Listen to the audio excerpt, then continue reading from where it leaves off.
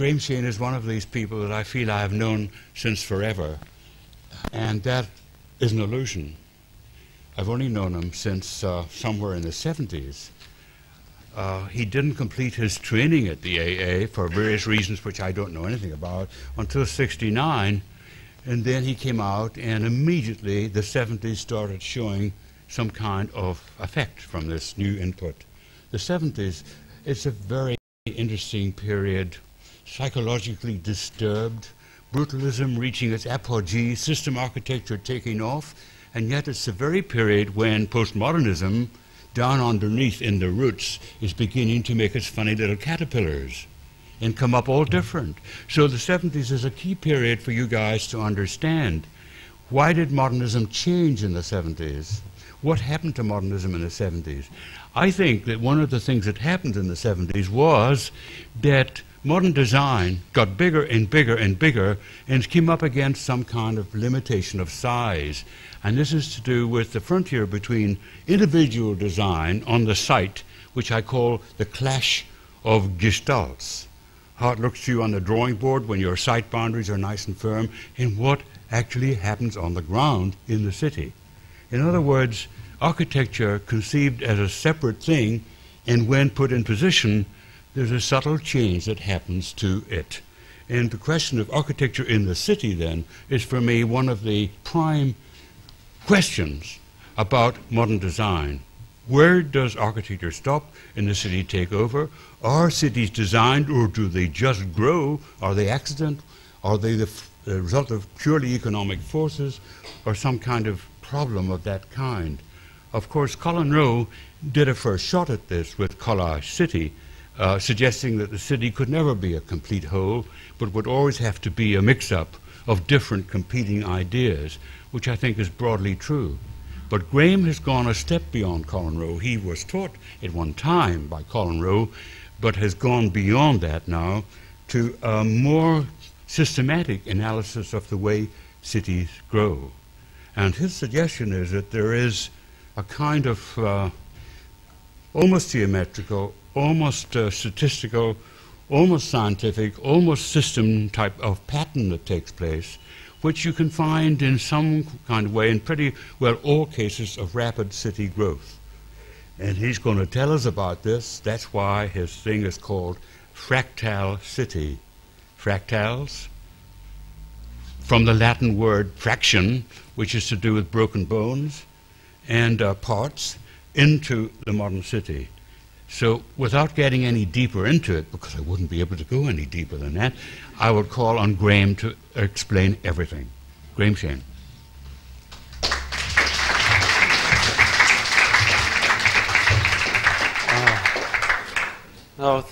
Thank you, Bob. Can I just have my lecture back? Which one is it? No, that was my one. This is mine. Now, that's a terrifying moment. As Bob said, I did study here. I was a product of what could be called the end of the high modernism and the archigram years. And then I, in my thesis, which I actually presented in this room years ago in '69, and actually today seeing people sitting outside with their portfolios waiting to be reviewed took me right back. In my thesis, I tried to put archigram into the city, something they hadn't done. I was very much enamored of them, but I thought there was a question.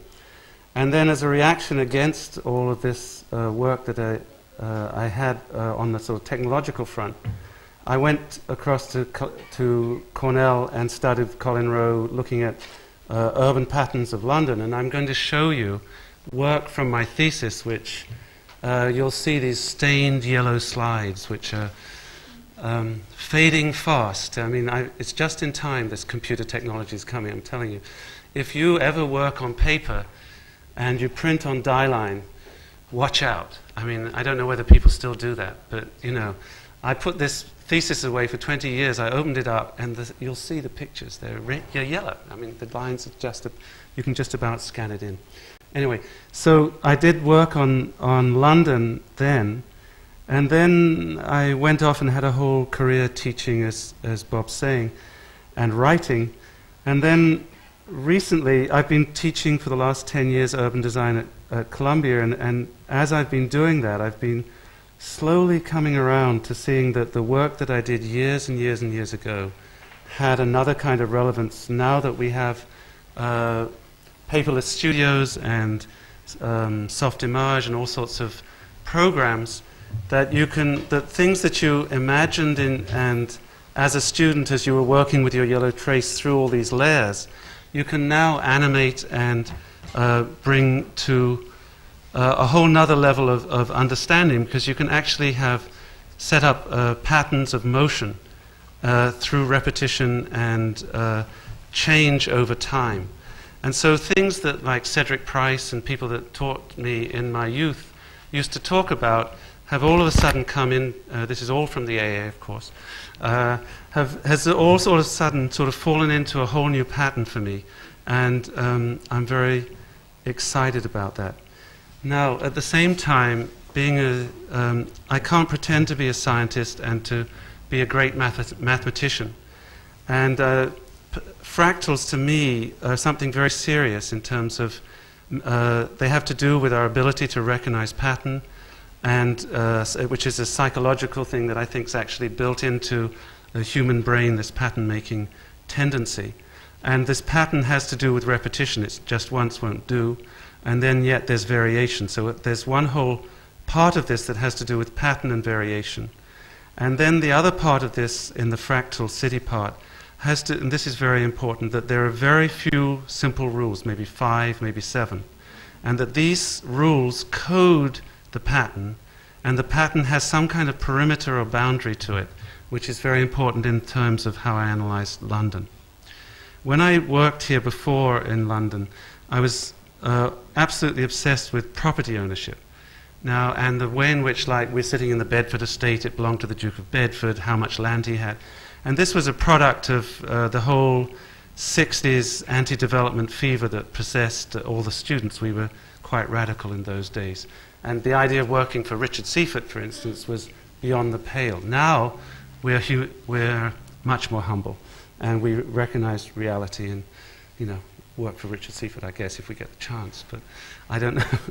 But anyway, property, and this was a sort of, the idea that there was a perimeter, that the land could be seen, who owned it, and then that there was a, somehow within the city there was this communal memory that held these patterns that would repeat in and be imprinted onto the land as in a very strange kind of way, and continue over 250 years against all odds. Railways crashing in, docks crashing in, whole telegraph, telephone, everything. Even electricity was banned from some of these little fractal pieces. So when I started to look at the way in which these codes ruled these pieces, I started to go back to something which was very, very important to me when I was younger, which was Sir John Summerson, who used to teach here in the history before Charlie and everything. Sorry, there's the history. I feel very historic in this place. He wrote a book called Georgian London, which I was absolutely shocked to find is out of print. And he laid out how the great landowners of London laid out London to the west. And so my work drew on that, and that was before the London Survey had developed. There's a big GLC book called the London Survey, which is like, 27 volumes. And that lays out all the rules and codes and who lived where and so on and so forth for all these pieces of London that I'm going to show you. So, okay, I had this idea, okay, there's patterns, there's a kind of communal memory. Each of these places that were made within each fragment of property ownership became like little mini-towns. And they had a life within them that changed over time. And for instance, that Covent Garden was once a very classy place to live. Then slowly, as new estates developed further out, it went more and more downhill. Bath houses moved in, theatres moved in, prostitutes moved in, became the red light theatre district. Then the market moved in and it became an industrial area. Then it was about to be demolished when I was a student here. And then all of a sudden, boom, you know, it's back again as a great tourist mecca. So these places have these lives over time that are really fascinating. And one of the things that Fractal, the way of looking at through the city through the sort of fractal glasses gave me, was a way of, in fractals, I'll show you some of the slides, there is this whole preoccupation with phase changes, that things can begin as one thing, get transformed slowly into something else, and then the code can completely flip, and they become something even different again. So change, and especially gradual change or sudden change, can be engineered or seen to be tracked through the phase change mechanism of fractals. And this was something very, very exciting to me, because in my research on London, like, the great estates ran out, and then suddenly they got to sort of Paddington, and boom, they suddenly became villas.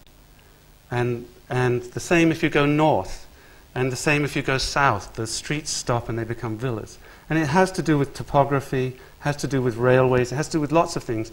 But it also was a phase change, that people no longer wanted to live on a street. They wanted an individual place. There was a whole kind of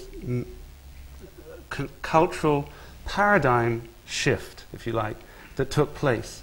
And so I was really very excited about the potential to tie the fractal pattern making, the way in which the scale of the fractal got larger and larger and larger until it collapsed, and then a new model emerged. I was very, very excited about that aspect of fractals. And then the other part that was really fascinating is this scale change. The whole idea of scaling, that a self-organizing unit, which is a fractal, like one of these London estates, they get repeated and repeated and larger and larger and larger, and then eventually they collapse. The organization isn't there to support them. The formal organization collapses, the social organization breaks down, the management of the thing breaks down. And then they shift to a more manageable system at a smaller scale. And then they grow that one, and then that one collapses. And I started looking at the history of the city through that kind of lens. And that produced another whole sort of set of readings in terms of scaling, because, for instance, the London docks start off real small, and then they get, to be 2 miles long going east, or even longer. And so there's a whole amazing pattern that you can see going to the east. The scale of Covent Garden compared to the Grosvenor estates in Pimlico, Belgravia, or around Grosvenor Square is enormous. You could fit, several small towns into that acreage, and but it's at its limit when it's working at that scale, and then the collapse follows very shortly afterwards. So I'm sorry for. I'm trying to give you an outline, and I haven't been doing many slides, and that's always a bad thing with architects. We're visual people. So I'm going to ask. I've given you my main argument. So I'm looking at London as a fractal city, and I want to just go through these little notes. Osimo, where is he? I have my friend working the mouse. Can we do the diagram movie? And we're going to try and do this ballet with these little machines here. Okay, so this is one of the. I came at this initially from a layered approach to the city, where you could layer information, but also layer the city vertically in terms of its section. This is something. I mean, if you know. Alvin's old Chicago lecture was about layers, or Rem's work, or Bernard's work, or anyone's work from the AA in the where's Bob? 70s. It was all about layers, right, and systems. So this is where I came from. Okay, next one.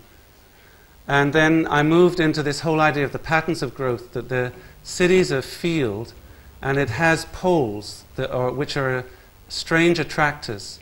And like, for instance, in The Sir John Summerson traditional analysis of the city is that the east was the smelly side and the industrial side, the west was the fine residential side, and of course the prevailing wind is from the southwest, so the smells will go off.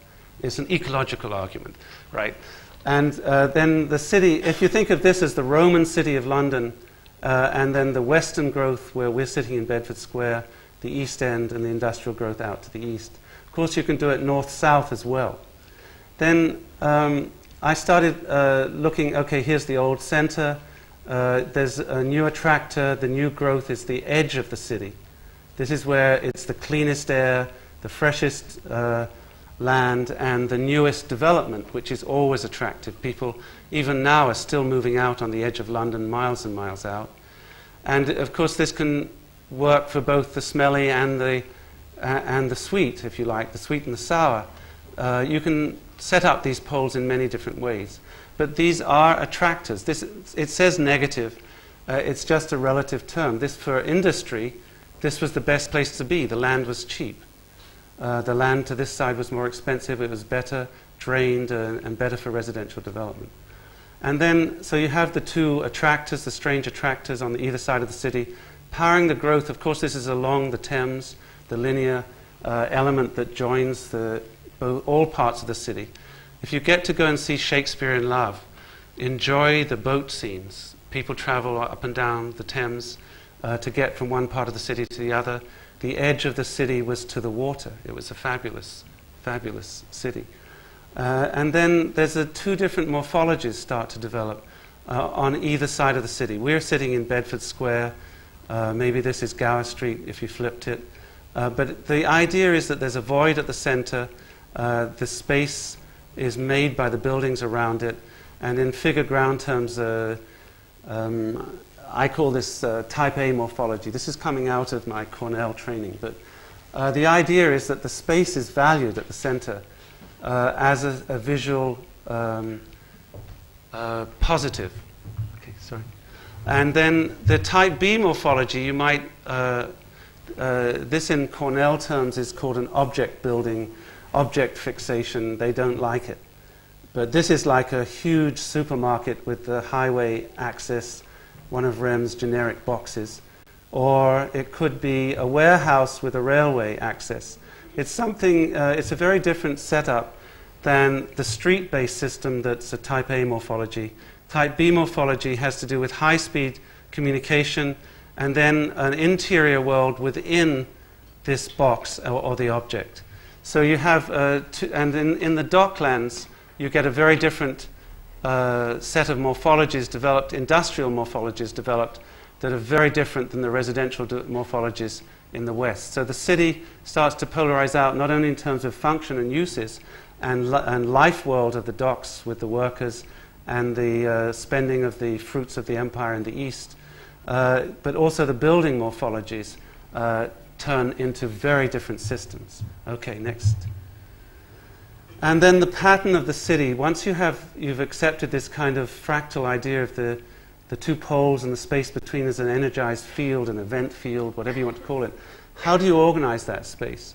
You can organize it in a linear system. This is the oldest system in the world, the armature, which is, the ancient Romans had armatures.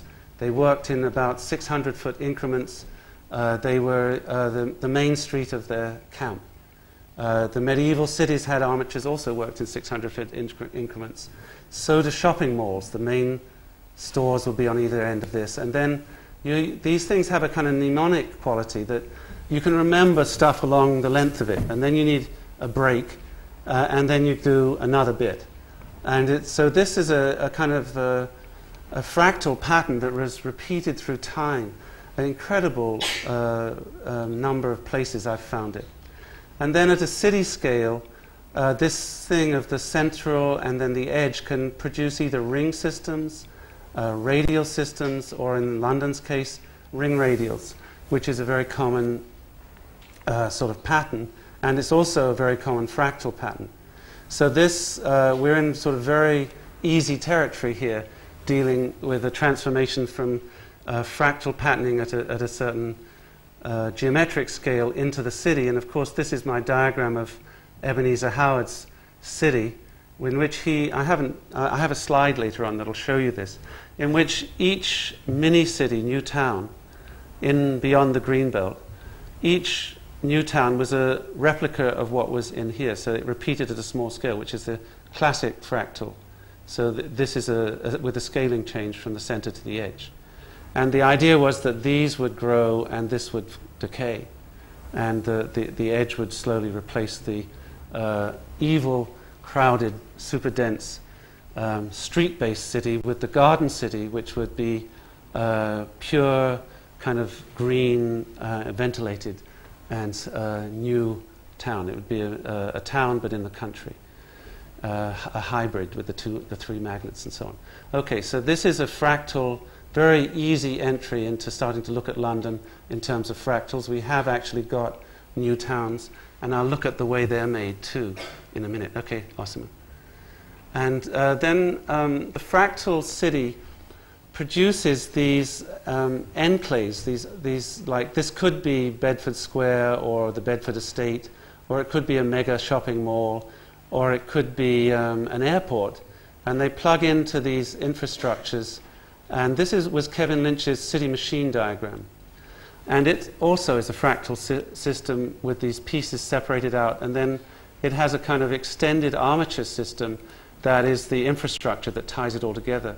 And he, of course, he did his diagrams in the 80s, just before he died, the machine city diagrams.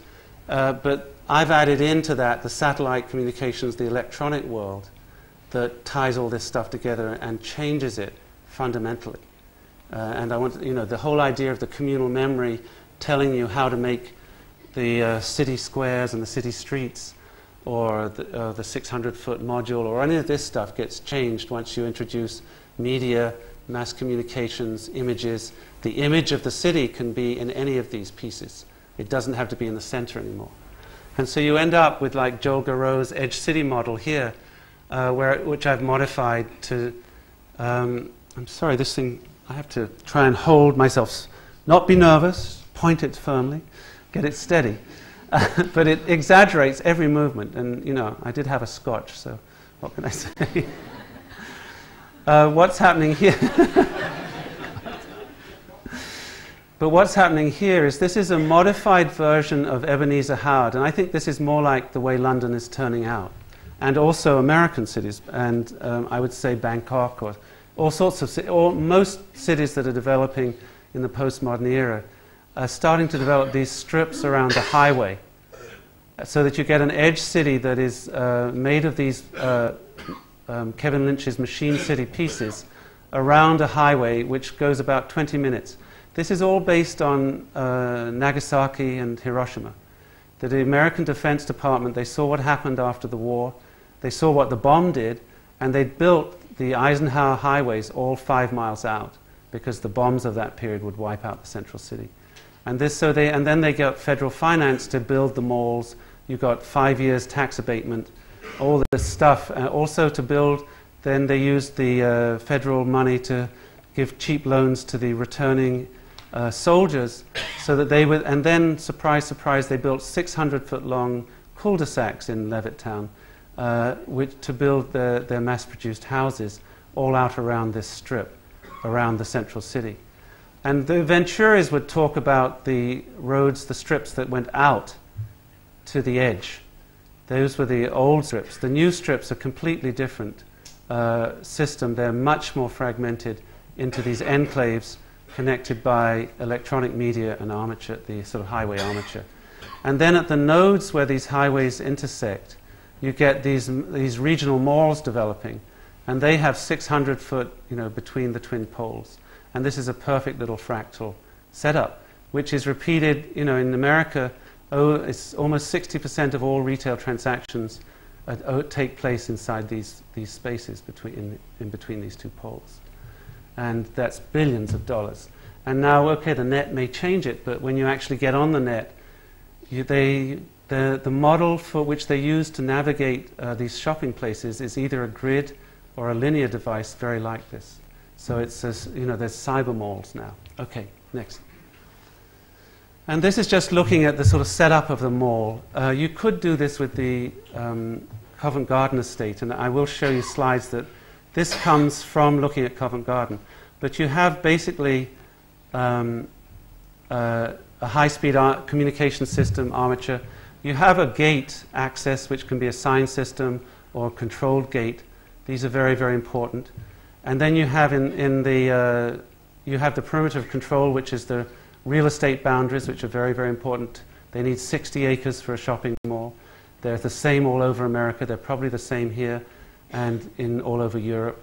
They need 500,000 people within 20 minutes driving time to do a regional mall. And then they need 2 big department stores and a 600-foot long stretch in between.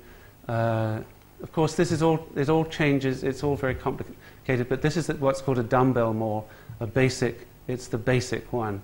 Of course, you can add on another one or turn one at right angles and make enormously complex versions of this. And then you have at the center a very, very important piece.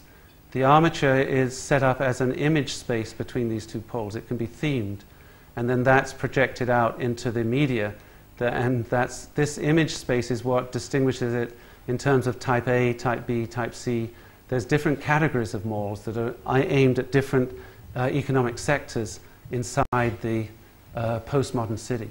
So this fragment or fractal is talking to its surroundings through its electronic linkage. Okay, next one. And this is just that space, the way it can be set up with the valley section. There are all these different ways of managing that space. It's a kind of pictorial space, a scenographic space, and it's what the image element that floats out in cyberspace, in the publicity, in the newspapers, and actually people like it. I mean, old people go jogging there, teens hang out there. This is the new Main Street, and it's a legal problem whether it's a public or a private space, because it's internal, it's enclosed, and it's private, but legally it's a very complicated thing, whether you can do picketing there, for instance. But this is just saying, okay, this is a suburban typical setup. If you're in America and you're in New York, like I am, they're still building Battery Park City.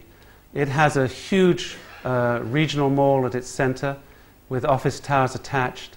It has a park down the edge, and then it has a 600-foot main street on the north enclave, 1,200-foot main street on the south with a break at Rector Place.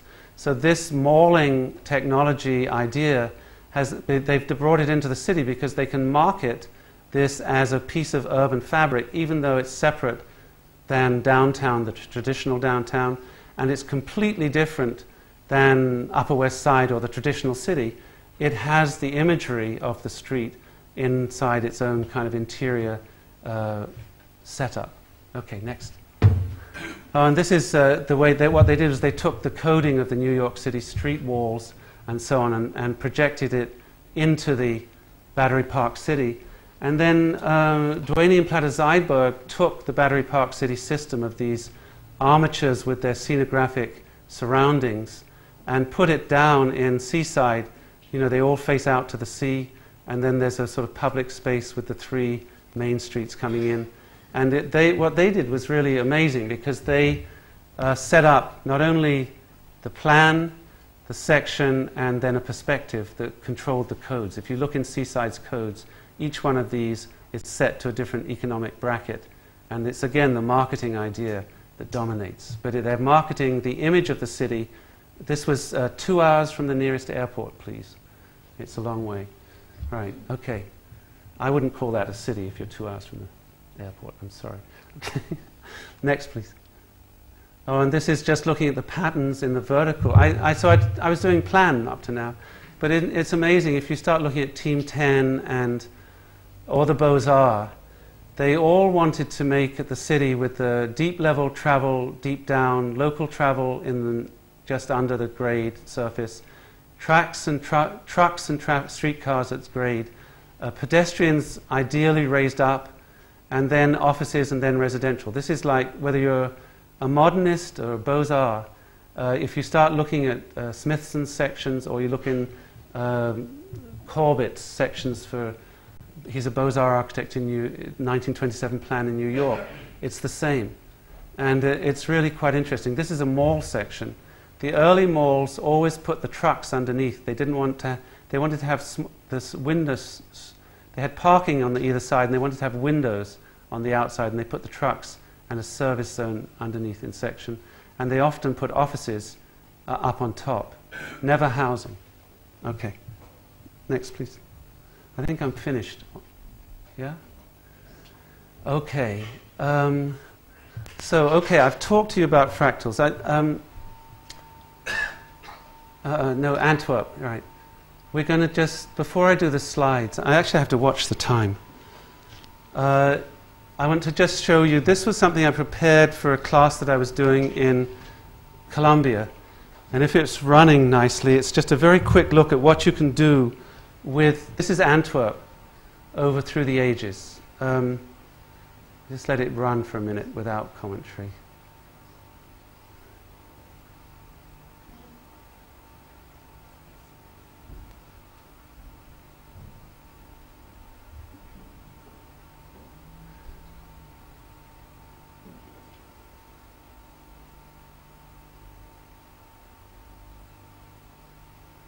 Okay.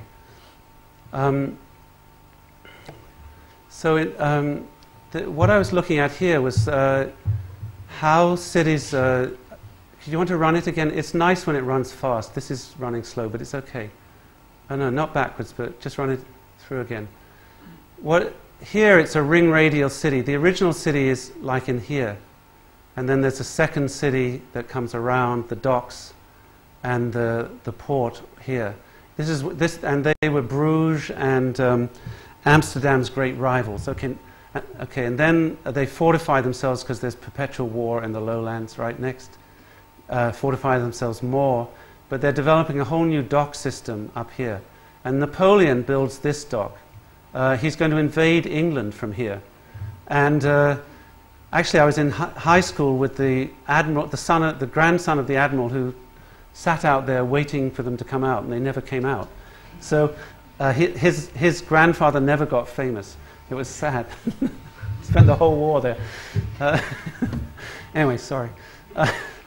The walls come down, and then following the sort of not really Parisian, but Viennese model, they build a ring road. This is the old armature. There's originally a little canal here.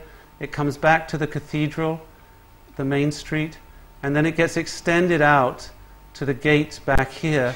And then, okay, the port's up here, the wall comes down in the 1840s. Okay, then the trains arrive. The docks get expanded enormously.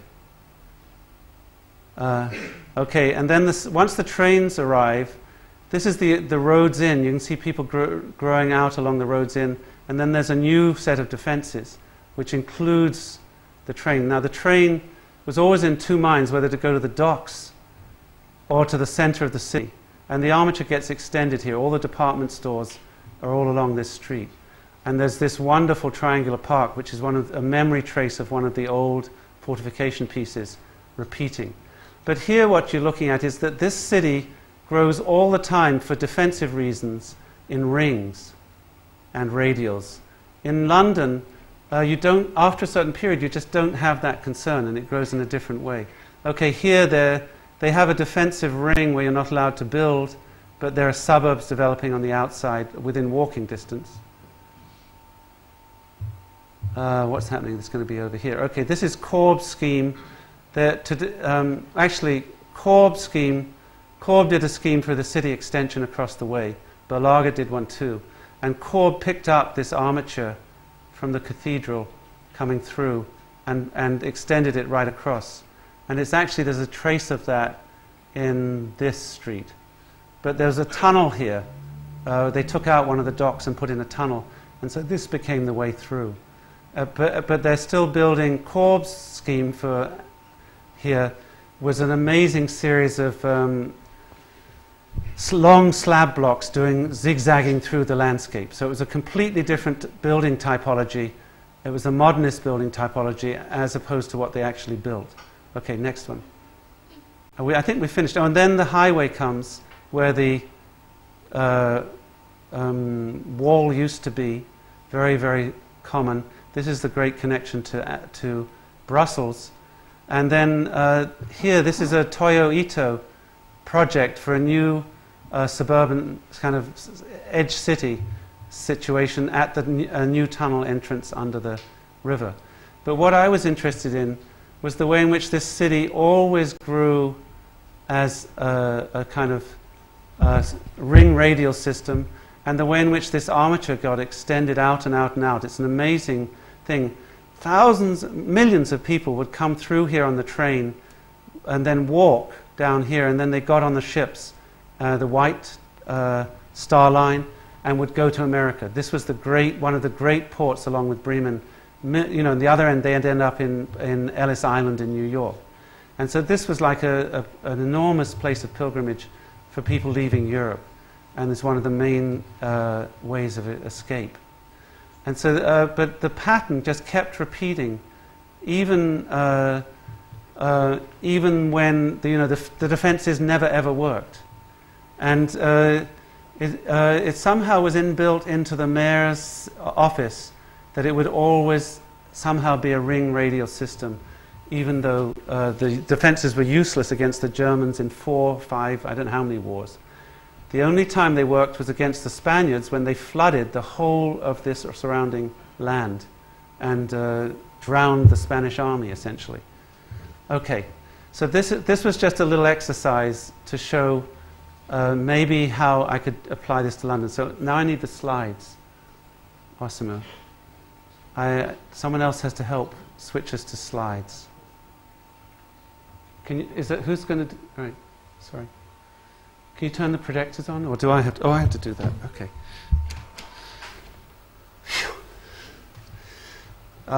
Charlie Jenks was here, and he showed me, the Fractal City book, and this is from the Fractal City book, which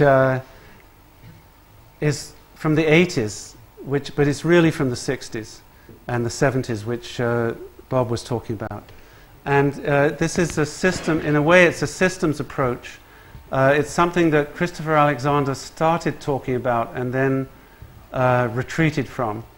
And if you don't know Fractal Cities, the book, I always say it's by Batty Langley, but I know it isn't. But and I'm not going to be able to remember exactly who did it now. But this is one of their wonderful. It's a very interesting book.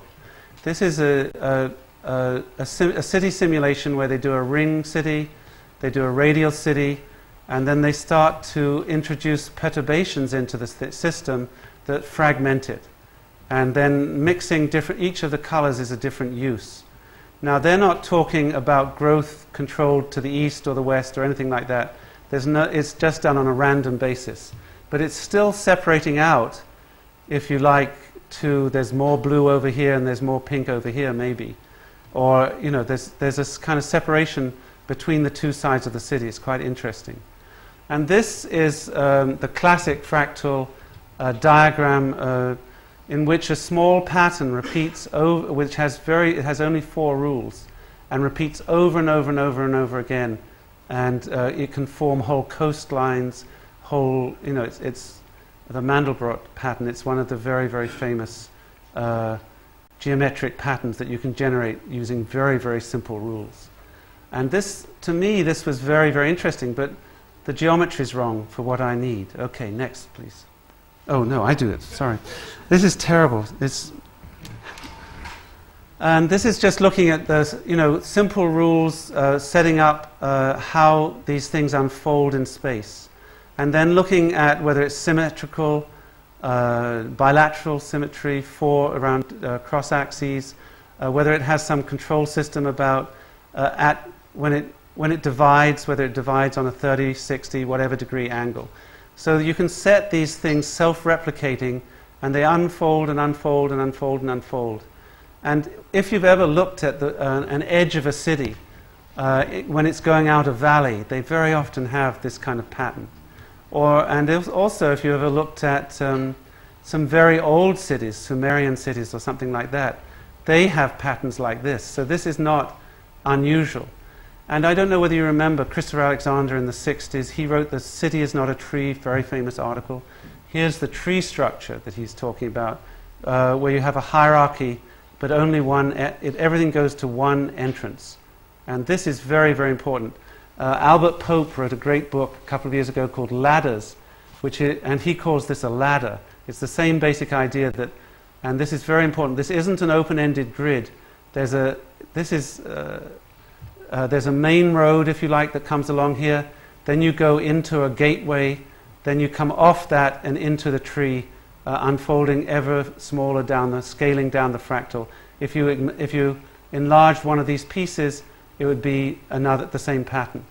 But the mall, you can analyze the mall to be like this, because you come off the highway, you come in, you go into the mall, and then you go into the store, and it's this kind of recurrent closure around you.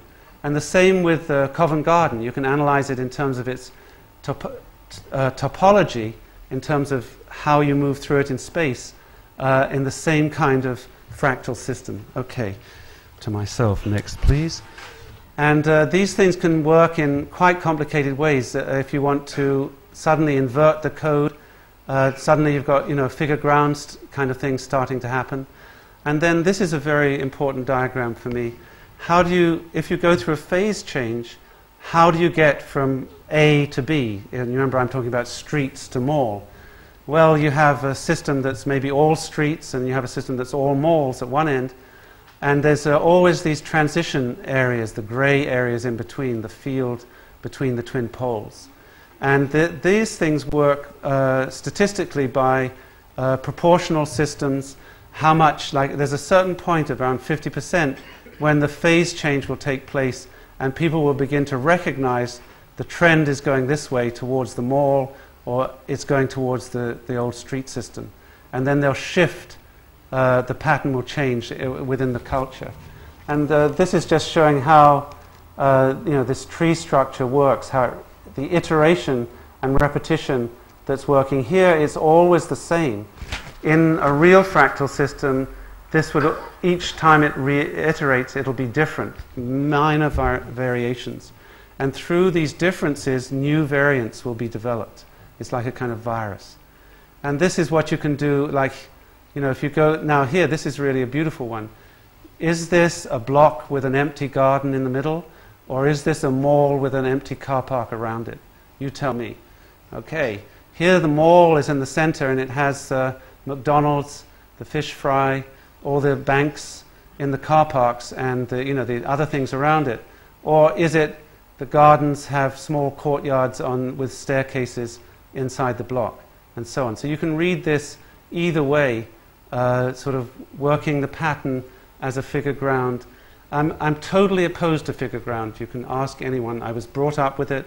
It's one-dimensional. It only works in plan. Of course, you can project them in section. And it's just black and white. What I'm interested in is the gray in between. But I use this as a diagram to sort of set the question of how the pattern changes, which is very, very important for the phase change. And that leads you into the whole thing about thermodynamics, how things get from hot to cold. And then the very, very famous Lorentz water wheel, in which the water comes into the bucket slowly goes round, the weight drives it round to the bottom, the bucket tips out, and then it comes back up and gets filled. Now, if you take this as a system, an urban system, you could say, the malls are at one end, let's say, and the streets are at the other. There's a whole set of transitions through that sequence if you see it as a whole system.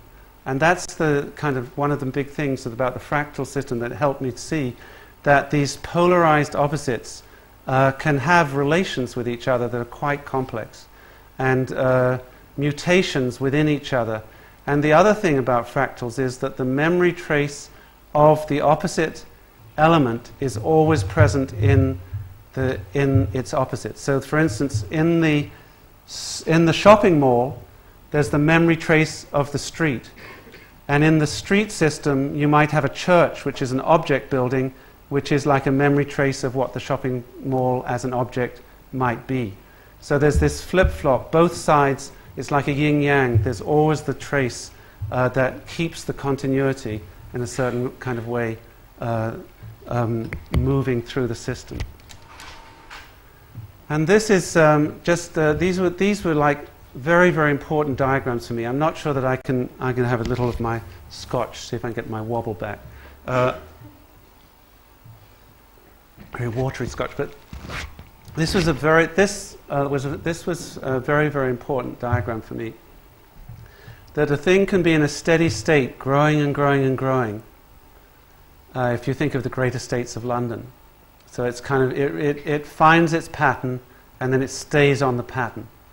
But then at a certain point, the pattern becomes unstable, and the polarization that is implicit in the steady state, the balance, the two pieces start to separate out, one towards one pole, another towards the other pole. Let's say it's towards the supermarket, object buildings, towards the street.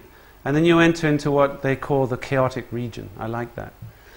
In which you're in that sort of Lorentzian water wheel space, in which you have to find the patterns and look for the shifting balance between the two forces that are sort of driving the city. And it was amazing about this diagram was that with it that they could make equations that could find these balances. We're finding, through probability theory, to balance the likelihood of one thing being dominant or another thing being dominant, and in fact that there were patterns through the phase changes, and that was something that I found very, very important. And these patterns, of course, had to do with fractals and so on and so forth. So the story starts coming around again. This is that diagram with the Lorentzian diagram of the phase change also works into, like, if this is one pole and then over time it loops and loops and loops, and then the system will focus on around one thing and then switch to the other, then switch back, so that if this is working around one pole, at a certain point the system breaks down, goes across to the other pole, circles the other pole, break down, comes back. And these were just wonderful diagrams. And so you get this sort of bipolar situation, which you can obviously apply to cities. Well, to me, you can obviously apply to cities because East End, West End, whatever you like. And then this was another interesting diagram because of I showed you the diagram of Ebenezer Howard with the fractal repeating around the edge, and this is the Koch curve, which is generated with just 5 rules, making this sort of edge situation that's always, these are always repeating, the pattern that's in the larger setup. I'm not pushing geometry as the solution to the city. You have to know that. So, but here you have this idea of these fractals. The city is the ring radial system, like Antwerp, repeating itself out, and obviously you could do it again forever around the city. When I was talking to you about ladders and Albert Pope's book, Albert Pope talks about the grid as one system, which is an open matrix, and the ladder as another system, which is the enclave and armature system, which has these sort of gateway situations. And these are the two diagrams. So this grid can decompose into a ladder system or stay in a kind of open matrix. This is his basic argument. This is just looking at how old this fractal system, if you go back into Renaissance ideal cities and the geometry, Barbaro's interpretation of Vitruvius, these patterns, this is from Fractal Cities, the book that Charlie showed me, the Koch Islands and so on are very, very present. But in fact, this is a folding system too. Around the different axes, you can see this, that it's actually a folding system around a central point. Very, very simple rules generate this thing. I'm interested in much more complicated systems. So this was useful to me, but it wasn't perfectly useful. And I had done a lot of research about London that I wanted to feed into this. Now, one of the famous drawings of London is in Abercrombie's plan of 1945. It was done by Arthur Ling, who was a planner who taught here. And this is all the neighborhoods of London. And you can see it's, obviously, if you've been looking at fractals long enough, you get very excited when you see this kind of thing. And this is again from Fractal Cities, and his analysis of Ling's. There was a hierarchy between all of these neighborhoods, which went to neighborhood centers, which then went to larger centers, which then came to the central business district. And so this is a kind of tree structure, and it has, you know, mathematical repercussions. But then what they did was that they also said, following Christopher Alexander, they attacked the British new towns, which were the new towns being built around the outside of the city, following our fractal model, because inside the new towns, the same hierarchy that's repeating in this analysis of the old city is being rebuilt on new territory on the edge city, with the same thing of these gates and the hierarchies. And you can see it here with the cul-de-sac system. Now in America, there was they were doing the same thing, and the law was that the cul-de-sac had to be 600 feet. So, you know, it's really quite interesting. You know, if you wanted a federal loan for housing, then this main axis would be 600 feet. I can't remember why they said you had to do it 600 feet, but, you know, it's interesting that they decided that. And, okay, so I'm trying to bring this fractal stuff around to London. Here's the famous Abercrombie plan sequence of London growth. It obviously goes out. Remember I was showing you the linear growth out along the avenues of accelerated transport, railways or roads. The thing grew out these fingers, which are exactly fractal patterns. Then if you went inside this thing, you could probably find fractal patterns too. Then this is from the GLC plan in the 70s, where they were looking at where the central business district was, with the main node in the Roman London, then another one around Aldwych, Kingsway, and Fleet Street, and then the West End coming out to Hyde Park, Mayfair, and so on. So there's a growth. What had been residential growth has now turned into a business center, and then there's the industrial center, which isn't even on this map. So that the orientation of positive growth is out here. The map in those days, the docks were reduced down to, I think, 3,000 people working in them. There's been this huge collapse after the Blitz. So the east end of London isn't even shown. The whole orientation when I was growing up was to the west. Okay. Oh, I'm sorry. I keep talking to myself. Now, here, this is the warning I gave you. This is my thesis. Look at the yellow. 25 years later. There's my thumb.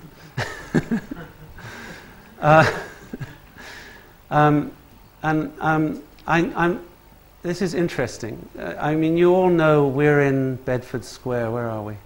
Down here. No, here. And when people think about London, they always think it's a mess. But in fact, it's got if you start to count the squares, there's something like, there are 72 major estates. And they set up, and they controlled the growth for 250 years, and they did it with squares. And they did it over a topography that had several obstacles. First of all, there's the Fleet River. There's various sort of unnamed rivers that go through Covent Garden. I'm sorry this is weak, but you can see them pulling back the contour. Then there's the Tyburn that goes through, and there's the Westbourne, and then there's, I can't remember what this one's down in Chelsea, and then there's the Brent that goes up to Brent Cross. And so, you know, the topography is very important. These were down here on this area here is a gravel terrace where we are. So it's very well drained. But the city was the original Roman city was at the crossing point. Then there was a sort of Venetian city and Westminster's here. There was a whole water-based development along here. And then when it came time for the city to grow westwards, this whole expanse was freely available without any, unlike Antwerp with that ring wall that was always dominating the pattern, they could fly. And what they flew was this piecemeal system of fragments this is from 1971 I did these drawings. So, you know, they're 25 years old. It doesn't mean they're bad, I hope. But this figure ground, you can see the pattern of the grid. So what I was interested in, okay, Summerson's Jordan London to the rescue.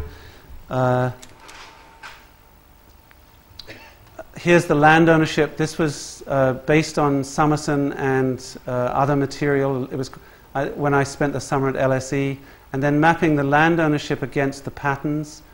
This is getting in a little closer. These are all out of my... And then, okay, this is Covent Garden. Originally, Bedford House was down here on the Strand. When they came, they developed all around the edge of the property. Longacre, Drury Lane, St Martin's Lane. And when they came to develop it, the king said to them, this is Charles I, he was in his autocratic phase, I'll tell you how to do it and you'll employ Inigo Jones. And what they set up was the noblest barn in Christendom, the church on the axis, cross-axis. So it's a very simple rule, you enter here, and the church is on the cross-axis. Never mind the door is by the altar and therefore you actually can't get in there. You have to have, by scenographic rules, the terminus to the axis. And then you have what they call the piazza, the arcaded space around it. The two side streets, the two main streets, these actually paid for the development. And then to get into the church you have the little side cuts and the actual entrance from this side. So if you get married here, you have to walk out to here to get the car. Now the thing is, and then this space in here is public space, but it's also inside the block. They never did this again. So this was a disaster right from the start. The Duke of Bedford, or he's the Earl of Bedford then, he didn't, what happened was they developed a market in here very quickly. He didn't like that, so he blew out up to Bloomsbury Square, and they developed a street cut in here. And then very early on, they had the mews, the service mews, around the back.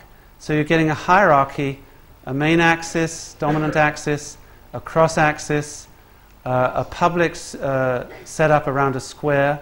The square is placed in the center of the property. This is the most valuable houses on the square. The main development being paid for by these other houses, and then the service areas hidden in the back. So you have a center and a descending order hierarchy out towards the edge. The worst stables and everything else is out in the back on the edge. So there's a set of rules about center and edge, axis, cross-axis. These are formal rules. They're also social hierarchies. And the whole thing is generated very simply with these rules. And it sets the pattern. And there are certain problems because they had developed the outside. And they had no way of getting in. So the entrances over the boundary condition, the gateways, compared to a mall, were very difficult. Like this one is Rose Passage, where you go actually through the pub. And, and even the axial main entrance to the scenographic dominant image space, which is like the main axis of the mall, you have to come in at an angle before you arrive. So this thing didn't really work perfectly, but it set the rules. And, well, these are other pieces that begin to obey these rules. This is St. James's with the church on the cross-axis, the market originally over here, the streets that paid for it all around the edge, the honorific houses on the main square. The social hierarchy is contained with it. The cheaper things again on the edge. So here's the Duke of Bedford's new house where he came from, Covent Garden. British Museum would be over here. And Bloomsbury Square, the cross-axis, a street, the church, the market area in where Pizza Express is. And, this is the back, all this back stuff really pays for it. Here's his friends would all live around his front yard on the square and the entrance, Bloomsbury Way. This is Soho, the same thing. The guy who owned it lived on the main square, main axis coming in. And then in this case, the church down the bottom on the cross-axis. This is Seven Dials, slightly aberrant, with all the streets coming to the central thing. This was a round point, came from a garden pattern. It's not really an urban pattern. But again, it's an important fractal because when they start making street systems, this haunts them. And this is just, I feel like I'm importing coals to Newcastle, but when I'm doing this in America, I can show Bedford Square and say, it's up here, or so on. So, but this is putting those pieces together and putting the topography, which is the perturbation coming through the system, and the grey areas between the areas of order being highlighted. Now, this drawing was done in 1970-71. I hadn't got anything about fractals at that time, but I knew that there was something going on between here. This is actually Longacre, where they used to build, it was an industrial area, where they built coaches. It belonged to the City of London. And they owned it because they wanted to get the water from the stream when it was a field. So this thing has all sorts of reverberations through history. And here, it was interesting, I was making connectors. The connector roads are in yellow. So I was interested in the relationship between these pieces when it hit the perturbations coming through. So you have the fractal system running into trouble in these areas.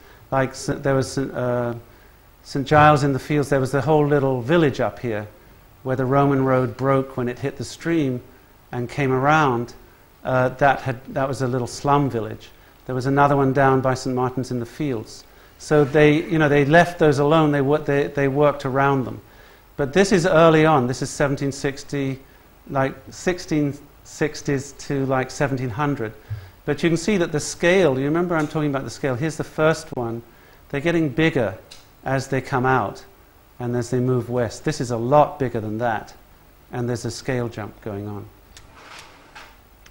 And, these are just a little clearer, looking in close how that works. And this is the way they drew it at the time with Piccadilly.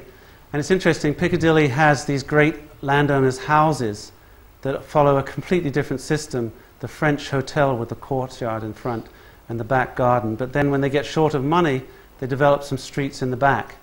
It's kind of interesting, like Burlington, in the back of Burlington House. And then when he gets short of money, he develops Burlington Arcade coming through here. So it's an interesting system. And okay, so what I want to do now is quickly go through. Oh, here's the larger systems coming to the west. They're in these sort of Tyburnia, Portman Estates, the Grosvenor Estates. They're still richer than the Queen, the Duke of Westminster. Here, we were looking at Covent Garden and this area before. Now you can see when they get out on the gravel terrace, the thing really gets humming. And then they start building roads around. Like this is 1760s, they build a bypass around. And then in the 1860s, they build the embankment on the other side. And these are the old Roman roads coming through. And here you can see the streams coming down and through, creating these perturbations right the way through. But what happens is that whereas the streams stopped them connecting earlier, here they actually continue streets right the way through from the Cavendish-Harley estate into the Portman estate and then even into the Church of England owned the Tyburn estate. So these things hook through and they begin to coordinate them into larger grids. And so the system's getting larger and more coordinated. And if you start to look at it, like in Tyburnia around, you have two major streets that meet at a triangle and then these squares off it. And it's becoming quite an elaborate system around Paddington. And if you go down into Belgravia, there's all these different squares. Belgrave Square, I can't remember their names right now, but the two long thin squares. There's a whole system of squares. This is getting an enormous acreage that's being covered.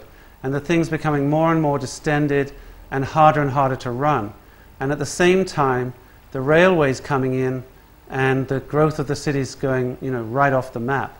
And also these enormous institutional objects are being set up, like London University, Albert Hall, the railways set up, the phase change going from street to big object. The railways sort of say it all.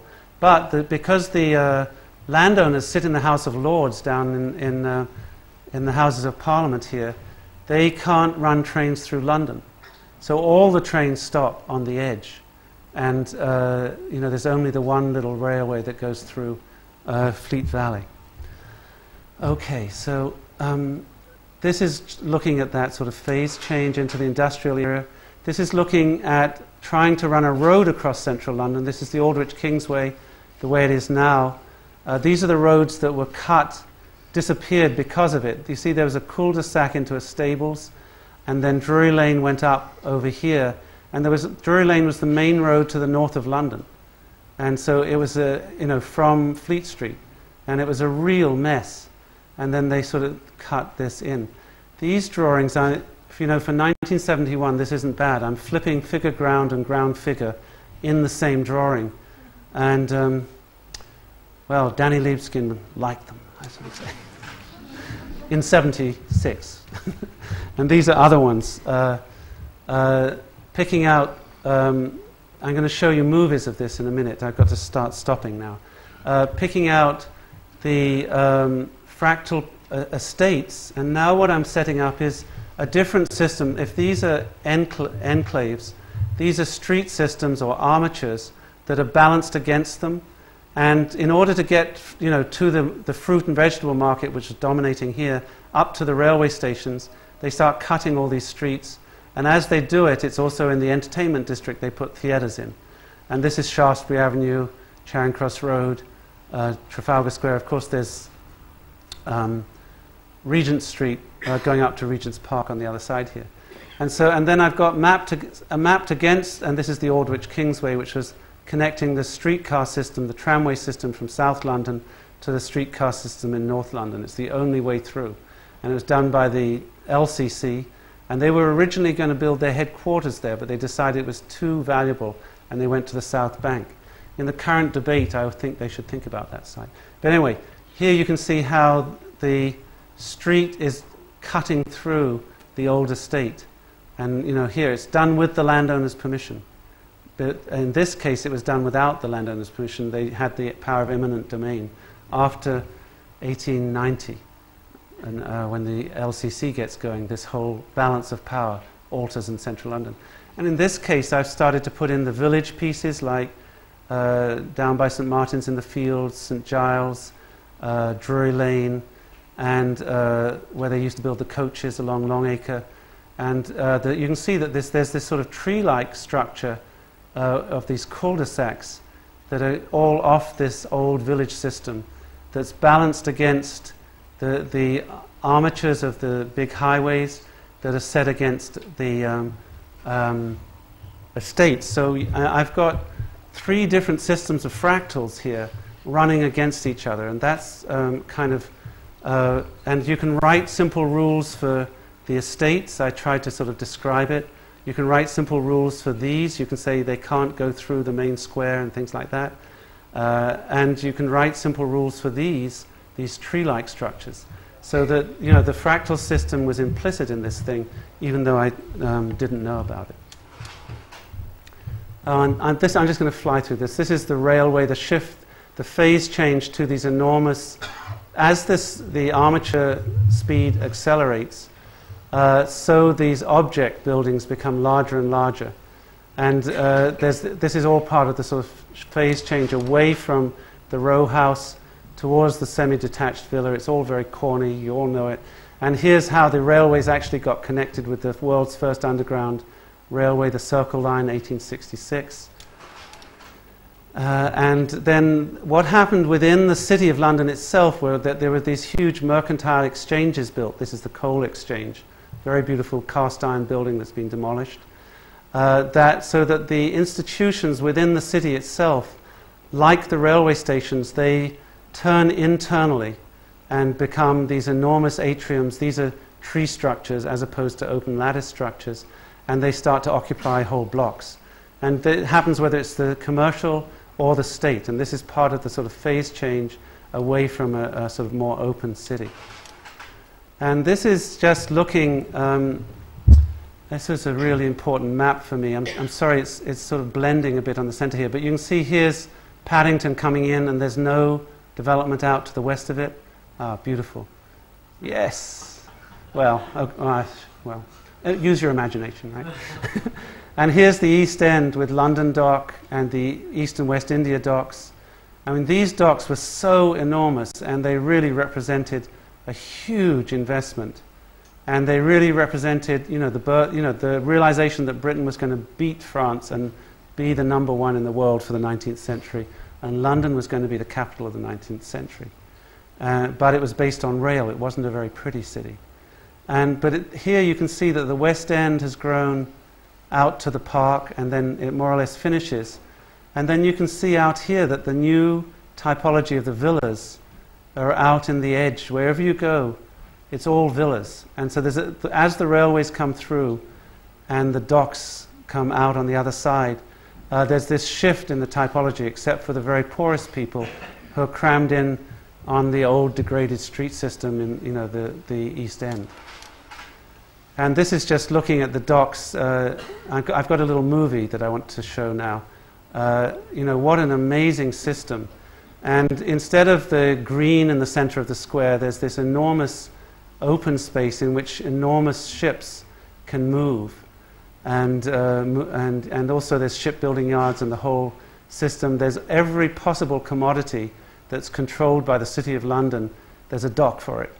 And every possible part of the globe, Baltic, East India, West India, you name it.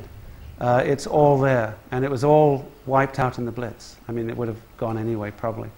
But it's a beautiful engineering drawing from the 1870s initially, and then going through into the 1920s. And it's interesting that the void here is the active space. The railways work on the periphery, and then everything's contained within a wall. So you have the perfect enclave with the dock wall all around it, the very carefully controlled gates. And then each warehouse is a bonded warehouse and yet another set of enclosing walls. So you have a box. It's like a Russian doll with a box within a box within a box within a box, and they're moving boxes on moving ships, which are boxes. So you have this amazing system of, it's a kind of fractal system also, but it's a very different dynamic than what's happening in the West, in which you have peace and calm, theoretically, in the center of Bedford Square. Well, this is... I haven't really got anything more to... I mean, I want the movies. I'm desperate. This is just looking at new towns and the ring roads and so on and so forth. You know all the modern stuff. And then looking at the recentering, they're still using the hierarchical structure. This is from the 80s, Greater London Plan, just before they went under. And then the impossibility of building the ring road was just like the railways never got through the centre, the roads never got through the centre of London. So there's this funny blockage that slows everything down, that makes the city somehow impossible but much more attractive in certain ways. It's complicated. And then the whole repolarization of London, if you like, with the docklands, which had been this incredibly emptied out negative space, being turned around. And what did they use to turn it around? One of these sort of postmodern enclaves, which is, one of my... It's a fractal, if you like.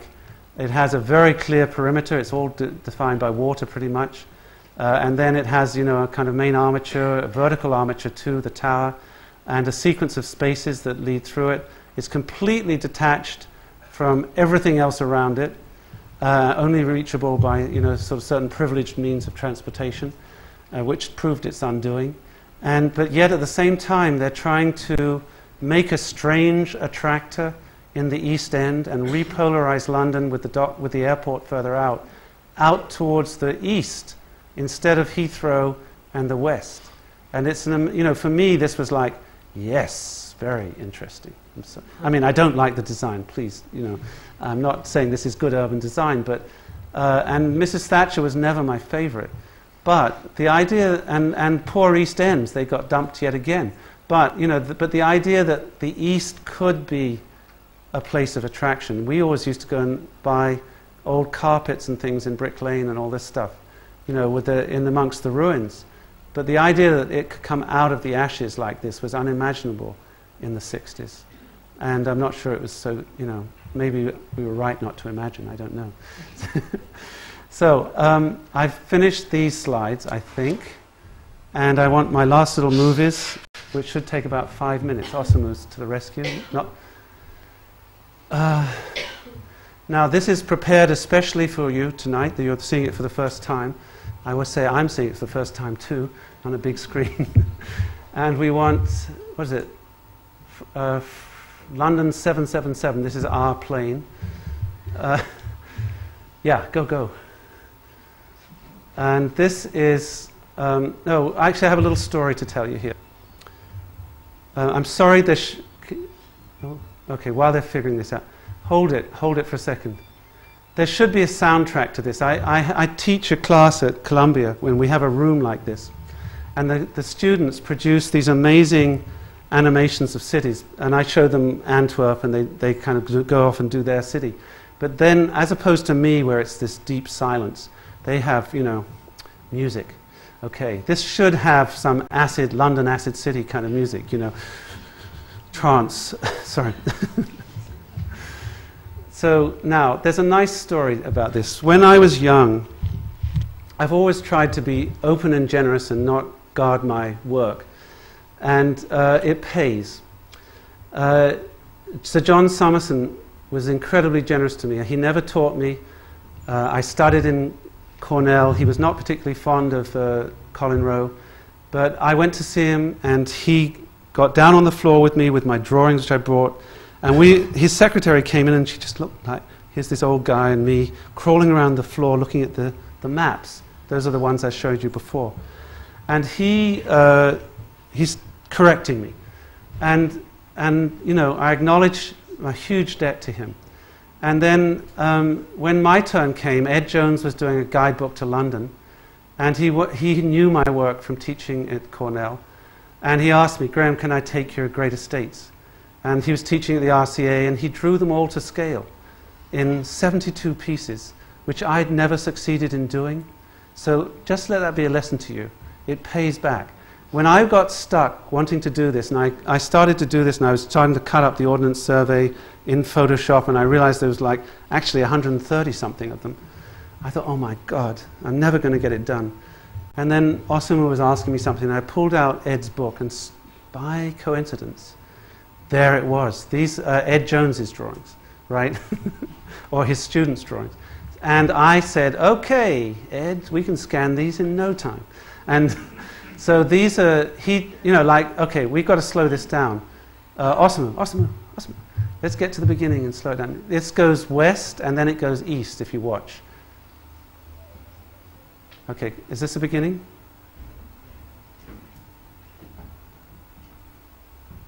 Okay. Okay, so here you have the city. That was Covent Garden, Leicester Square, Lincoln's Inn Field. I don't know what this is out here. No, wait. It's happening. This needs a little work, shall we say. There's Grosvenor Square.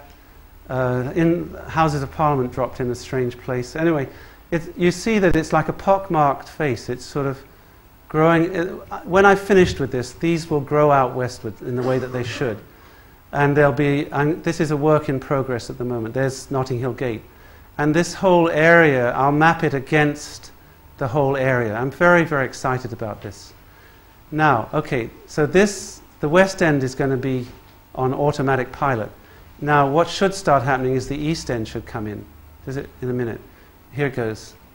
And I'm going to get these guys coordinated in the right time sequence so that the West and the East will be growing together. And I'll have this little wonderful animation.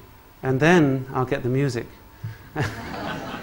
and put it on the web, and you'll be able to see it, you know, download it. It'll be great. Okay, I've almost finished. I've got one other movie to show you. Fractal, yep. So this is based on my thesis. And this one is a little more refined because we had more time to work on it. So there's Covent Garden, Leicester Square, the connections to the west which weren't there before, St James's Square. This isn't the proper sequence. Connection in Lincoln's Inn Fields, Bloomsbury Square, Soho Square, Seven Dials. Oh, down here, Charing Cross. This is Oxford Street and Trafalgar Square, Nash, 1800, 1807, cutting through and thinking regionally. And then New Oxford Street, all of a sudden the centre's changing and they need access. And so where the streams were, and where the river was, they're laying in the new transportation technology. And now they need to get the streetcars from the north to the south and Aldwych Kingsway. So there you go. Okay. I'm finished right on time. And yeah.